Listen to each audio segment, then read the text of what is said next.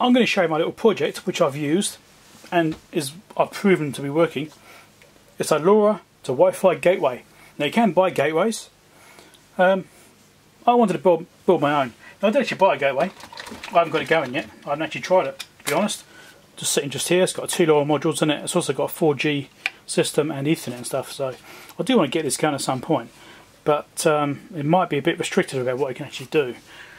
Anyway, I wanted to build my own. So here it is. Ignore some of the stuff on the board. This is an FTDI programmer, this section here. That's just me programming the LoRa module. So I can plug the LoRa module in there, plug the US cable in and program it. Okay, that's what it's for. Ignore that, ignore this. It's just my, my breadboard for his projects. So I'm playing around with stuff that is left on it. But what we've got here is a 0.96 inch OLED display just for convenience, so I can see what's going on.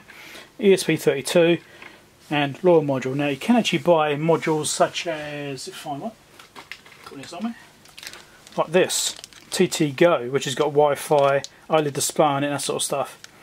You can actually buy them, and it's also got LoRa on it as well. So this can actually replace most of this.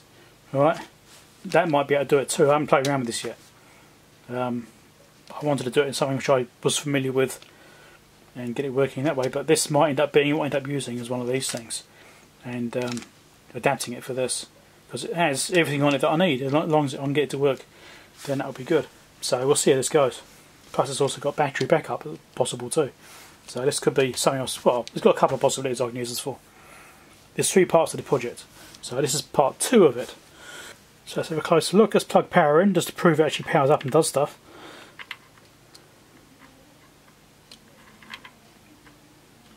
There you go. So obviously the display is working, it's finding Wi-Fi. First one fails. It's got 2 Wi-Fi networks it checks, and that's the second one. So it's ready to go. Now sitting there waiting for data to come in through the LoRa network. So if I had LoRa set up on my other unit there, and I gave it a result, it would send it through LoRa, come through here, dump it through Wi-Fi, upload it to the site.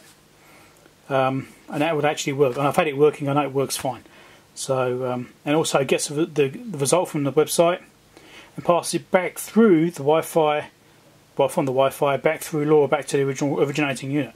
So whichever unit sends a result to this, it will send the result of that query from the website back to the originating unit. So it's 2-way communication. It handles acknowledgements from the LoRa system, so each device will check for the other device sending it received it.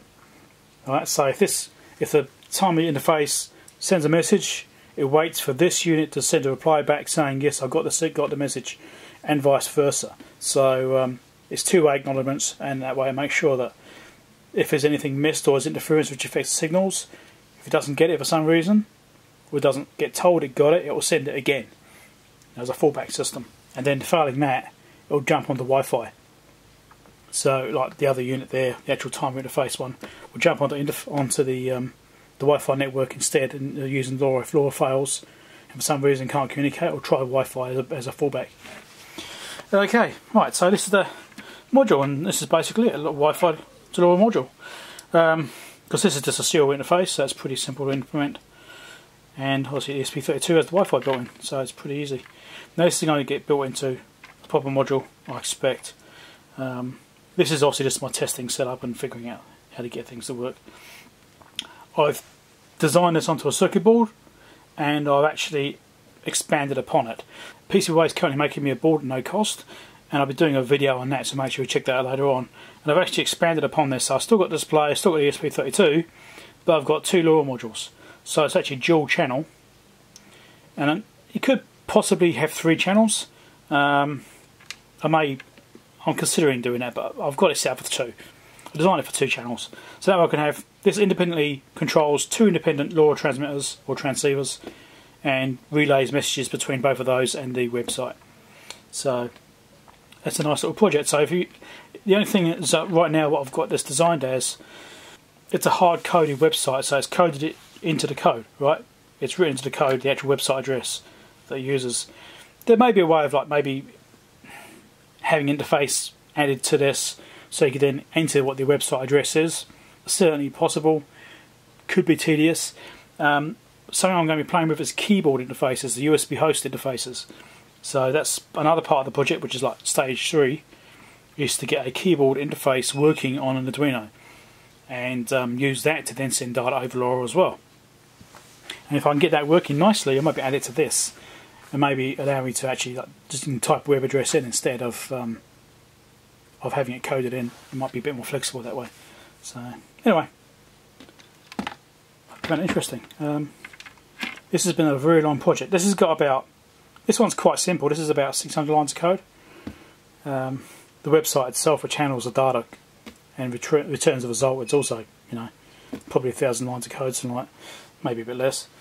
But yeah, not bad little project. This has been keeping me very busy for the past 3 or 4 weeks. Yeah, about 3 weeks I think.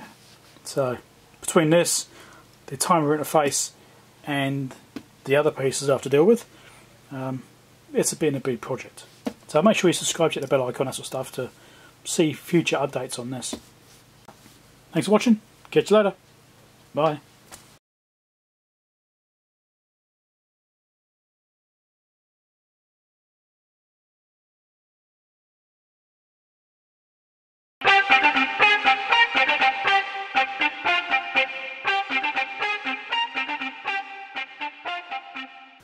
It's got acknowledgements. I can't say it.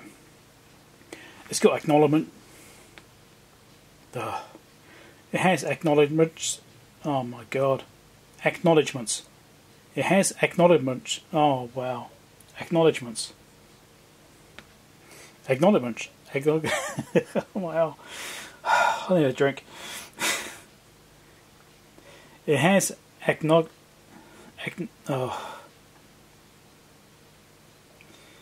It handles acknowledgements from the LoRa system, so each device will check for. So there's a board I'm getting made by PCBWay right now. PCBWay is currently making me a board at no cost.